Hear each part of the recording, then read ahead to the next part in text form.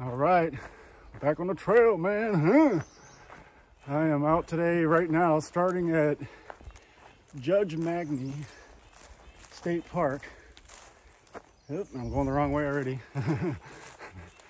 And today's hike is the Lake Walk section that I've been waiting to do pretty much since I started the Spear Hiking Trail. Brings you right down along the lake for about a mile. And there's some canoeing campsites on the lake, so I plan on staying at one of those. And it's only about 4 miles, maybe 4.5 miles, I think 5 actually, to where I'm gonna stay. Oh, we got some grouse right here already. I should probably keep my distance. I've already been attacked by one grouse. You hear him whining. He's kind of mad that I'm here. But then it's about 4 miles out in the morning, maybe 4.5 miles, something like that. So not a long hike today, so I kind of started a little bit later. It's about 11:30 or noon, I think. But it's about 70 degrees out here today, so it's just a beautiful day. But what do you say we hit this trail and get her done?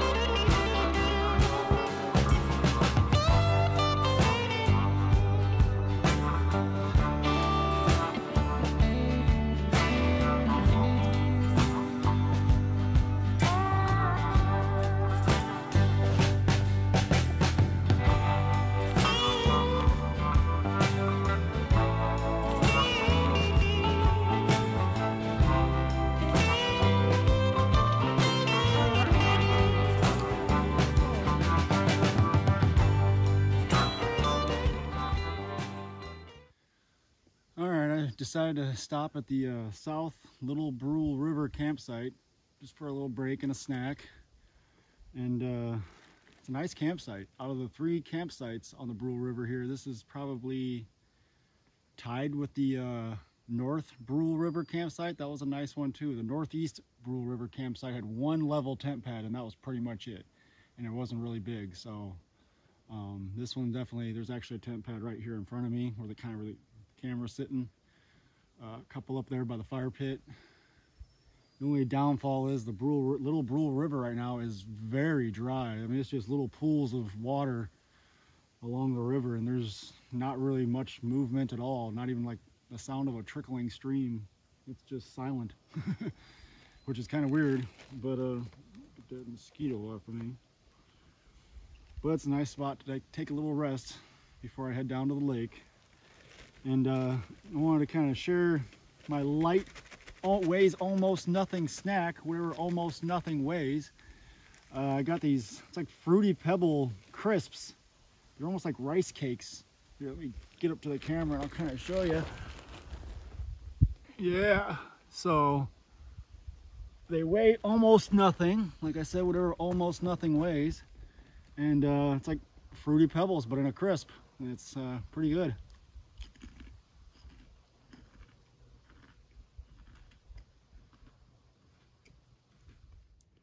But I'm gonna sit here and take 5 or 10. It's only like 1 o'clock, I think. Maybe not even that. Might be about 1. I think it's right around 1 o'clock. But not much further to go. So, like I said, take a little break here and back on the trail.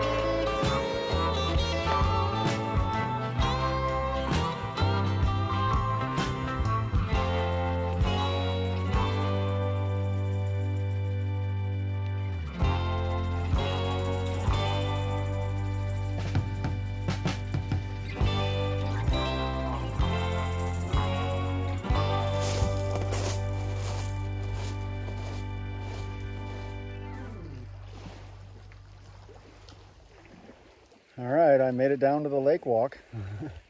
It's just beautiful down here. It's like 75, I think, degrees out here. 76 degrees out here on the lake. I mean, it might as well be 95. The lake doesn't never see 75 degrees like this with no wind. It is beautiful. You just can't have a better spot to sit and take a break, relax. It is beautiful out here. Let me show you.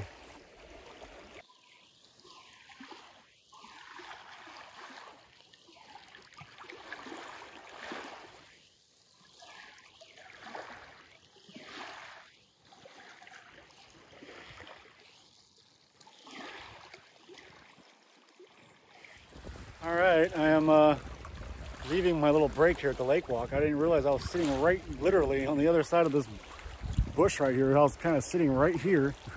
And right here is one of the canoeing campsites. So it was right here in front of the island. And then what you see up here, I kind of have to go across all the rock, and then kind of along the shore right there is the trail. And I know a couple of years ago, the lake was actually pretty high this time of year, where all this rock that you see behind me, all this stuff was all underwater. People were starting to make a trail through the woods that I kind of already checked out and looked. There's a trail that goes through the woods behind you here that people use for when the lake is too high to hike along the lake here, but not this year. This year it's perfect. So definitely a fun and interesting part of the trail.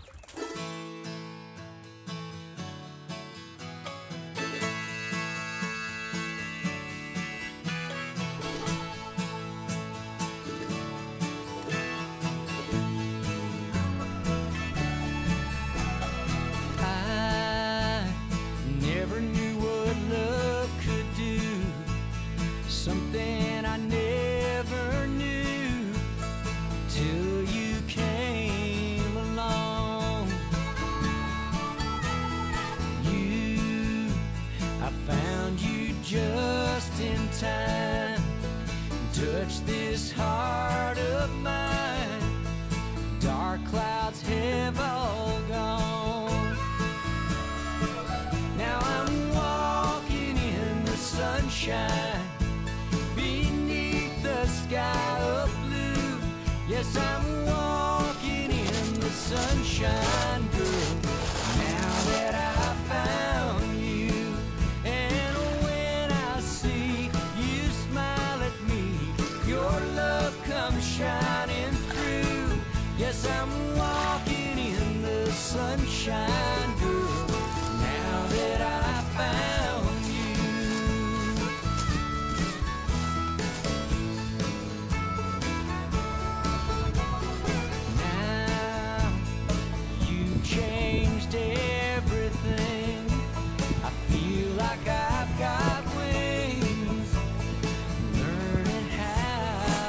Well, I'm doing fine so far. Yeah, the lake walk section is a little bit harder than most, just because you're sinking into the rocks with every step, but I'm going so slow looking for agates and sea glass and stuff like that. You know, I just not really trying to hike or walk fast enough where it's a problem for me at all. It's beautiful out here though. My gosh. I mean, what a trail. What trail do you know does this? I mean, just beautiful. I mean, this is 77 degrees, it says right now. I think it was 77.9. Yeah, 77.9. So we're looking at almost 78 degrees. Just a beautiful day out here. Just the slightest little like 1 mile per hour breeze, maybe not even that. I mean, I picked a great day for this lake walk. This is exactly how I wanted it to be. Nobody out here. Beautiful.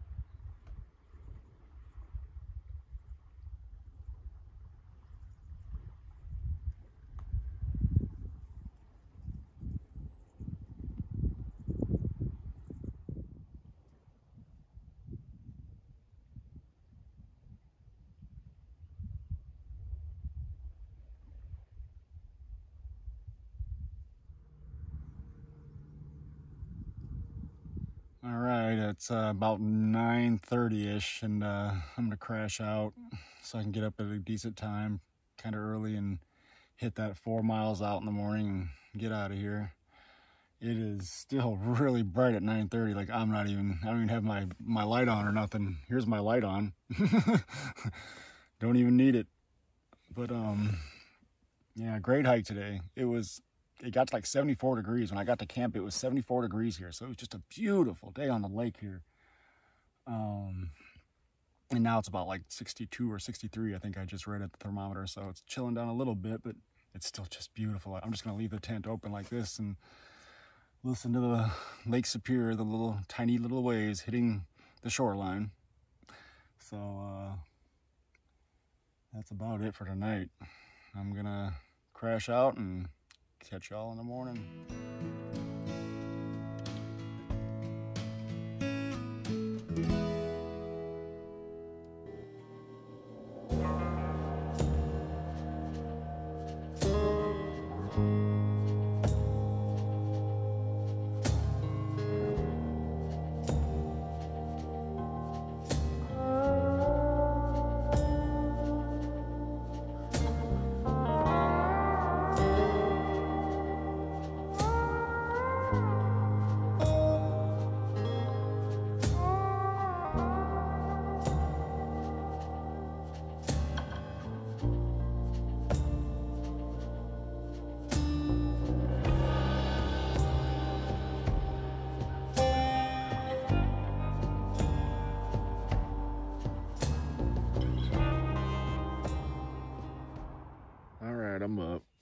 It's like 5:30. I slept great. I think the temperature is like 55 degrees right now, so it's not bad at all. But the one downfall of this campsite is that Highway 61 is right there. Right now it's quiet, and it's been quiet for a little bit, but around, gosh, I'd say 4:30 or 5 in the morning, I felt like everybody was heading to work at 4:30 or 5 in the morning up here. Semis were going by, cars were going by constantly. Kind of woke me up, but I just kind of laid here and relaxed. I had a good night of sleep, so it wasn't horrible, but it's definitely loud with those cars and semis driving by, you know, maybe 100 feet away. Possibly, could be 200 feet at the most. I mean, the highway is probably closer than the lake is. But about to get up, get this party started for the day.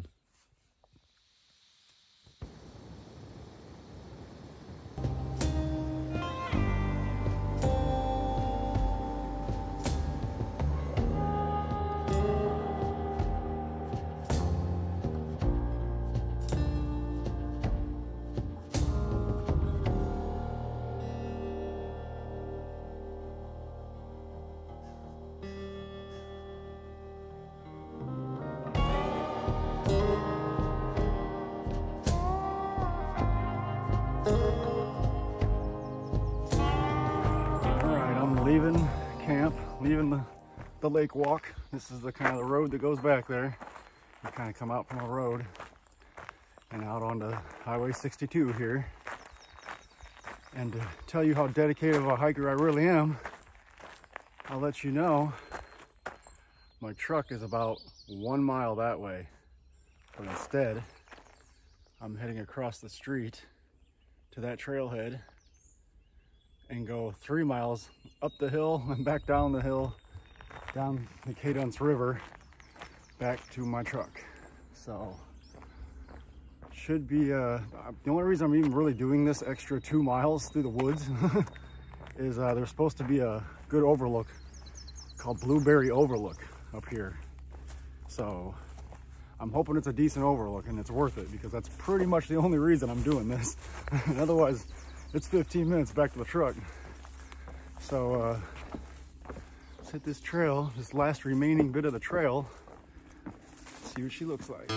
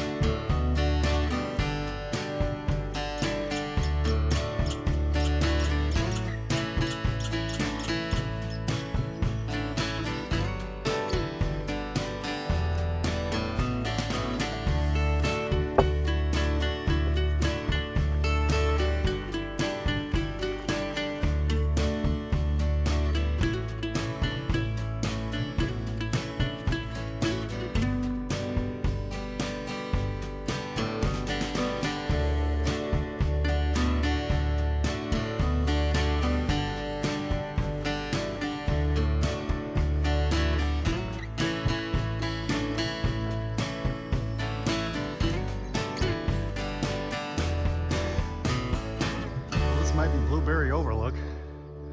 You see Lake Superior right out there, so pretty good view. So let's keep going and see what it looks like up here.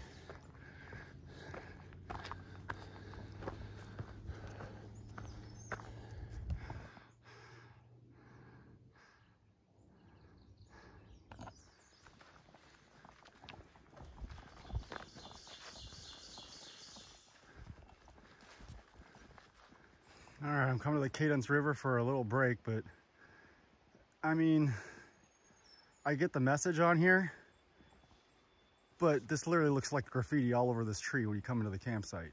I mean, all this stuff, do not harm me, do not take my bark, do not touch, you know.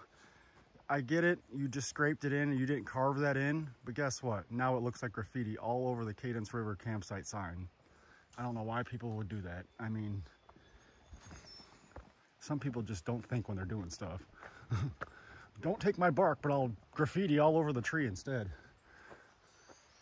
All right, I'm taking a break right before I head down the Cadence River. I only have less than a mile left. And this is a nice campsite. It's a nice big tent pad right there. Nice big tent pad right there. That one's not completely level. That one's very level, but that one's doable.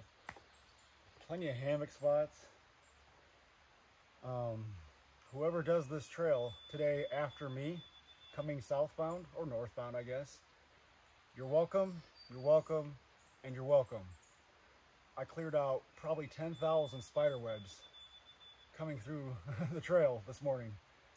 I mean, it was every 1 or 2 minutes. I'd clear them off my arms, clear them off my face, and the second I got done and put my arms down, walk through another one. So this morning I cleared out more spider webs than I've probably ever cleared out before on a trail. It was relentless.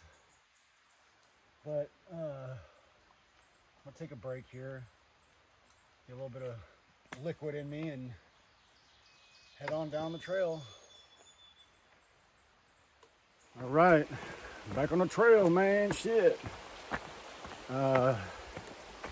Cadence campsite, that was a beautiful campsite. You got the sound of the Cadence River just right there.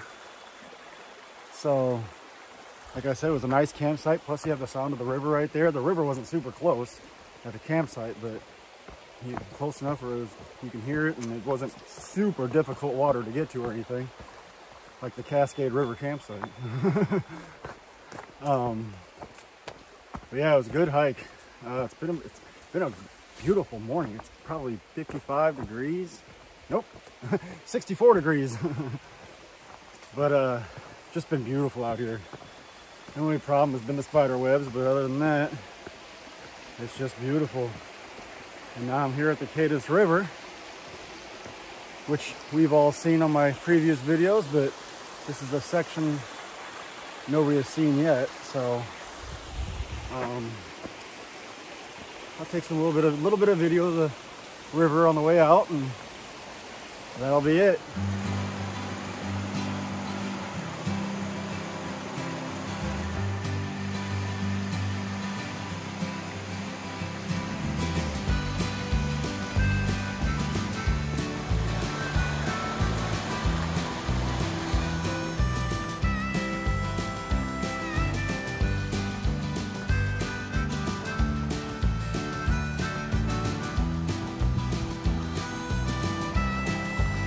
All right, there's the bridge behind me. This is where I got out of the Cadence River from my Cadence River hike. So this is the end, my friends. This section is now in the books or on video. But the next section is going to be Judge McNamee State Park. So that should be a cool one, and that's my last state park on the Spear Hiking Trail, which is like kind of cool, but kind of makes me sad. The trail's almost over. I have less than 30 miles left, so I don't know what I'm going to do with myself when I get done. Probably start heading up farther north to the Boundary Waters, or catching little tiny hikes here and there that I've been meaning to do, but didn't want to take a weekend off to do it, because I'm constantly trying to finish this trail every weekend. But keep it short and simple. That was it. Great hike. Catch me on the next one.